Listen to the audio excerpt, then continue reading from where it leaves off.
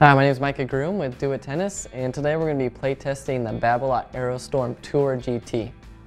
The head size is 98 square inches, the length is 27 inches, it is 12.1 ounces when strung, the balance is 6 points head light, the width of the beam is 21 in the middle, and then 19 millimeters at the shaft. The string pattern is 16 by 20.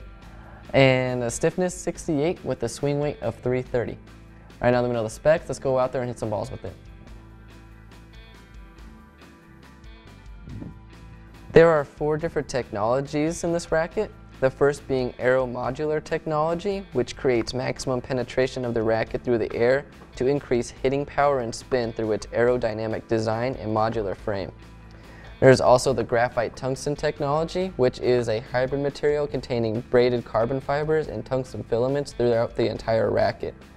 A great benefit of the GT technology is the added concentration of tungsten in the head of the racket strengthens the frame to reduce torque and increase precision.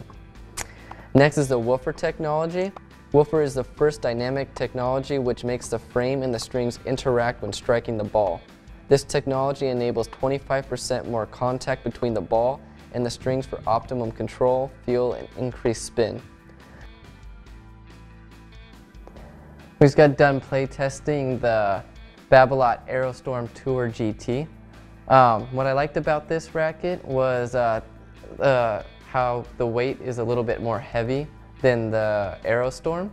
I get more power from it, a little bit less spin, but still good precision and good power on my ground strokes and serves.